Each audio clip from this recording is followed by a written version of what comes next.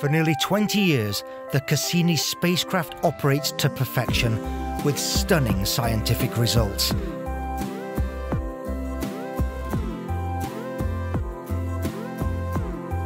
Moons are everywhere you look.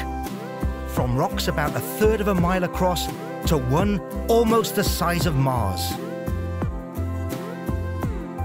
A flyby of the ice moon Enceladus utterly changes the game. The heat discovered at Enceladus suggests there could be hydrothermal vents under its ocean floor. Similar features on Earth are known to harbor life.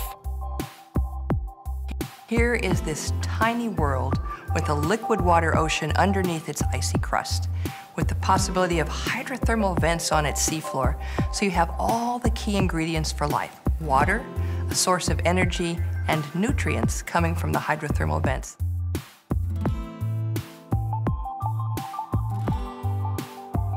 These are Cassini's final hours of life, and still it gathers data right up to the end.